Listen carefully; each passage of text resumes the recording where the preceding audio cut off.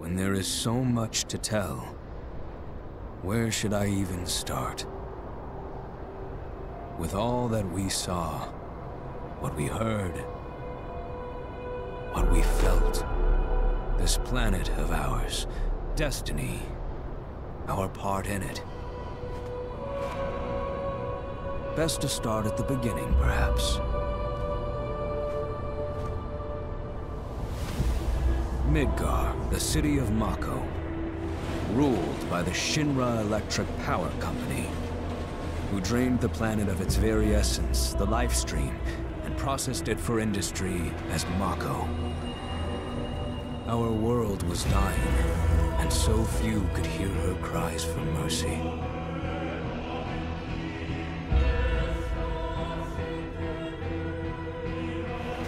Those who could rose up in her defense.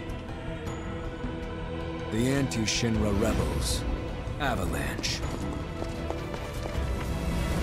Among them, Cloud Strife, an ex-soldier hired by the Resistance to destroy Reactor 1. In Sector 8, amidst the aftermath of the attack, Cloud met a flower seller named Aerith. She offered him a yellow blossom. One said to symbolize reunion. And thus was destiny set in motion. With Reactor 1 gone, Avalanche set their sights on Mako Reactor 5.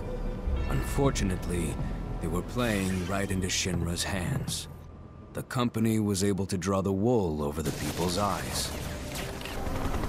And in the end, destroyed Sector 7, killing thousands and laying the blame at Avalanche's feet. Though dear friends were lost, Avalanche had no time to grieve. Aerith had struck a deal with Shinra, who took her into custody. With her capture, Shinra's obsession was within reach. The fabled Promised Land. For Aerith was the last of the Cetra, the ancient stewards of the planet. And only she could guide them to paradise. To save her, the team infiltrated the Shinra building, the company's beating heart. It was here that I, another prisoner, joined their story and assisted them in freeing Aerith.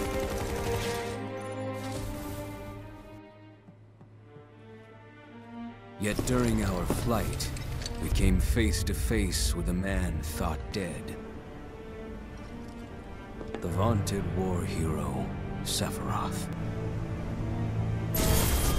Before he could be stopped, Cloud's foe fled with the corpse of Genova, the cataclysm from the stars and the catalyst of our plight.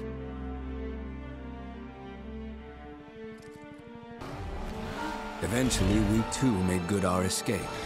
Pursuing troopers defeated, we raced toward Midgar's edge.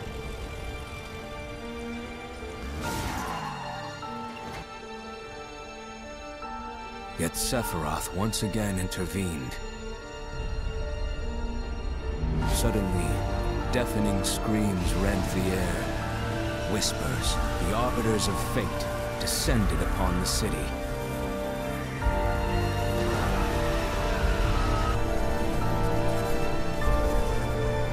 Before their imposing wall, Aerith warned us. This was Destiny's crossroads.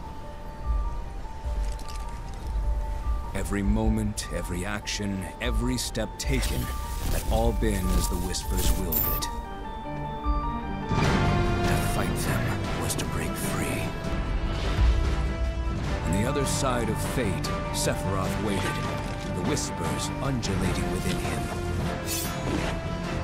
Cloud brought his blade down upon his rival, sundering destiny. The fight won, and the shackles of destiny broken. We stood before the unknown, a world of boundless freedom. It was there, beyond where fate could follow, that a new journey began.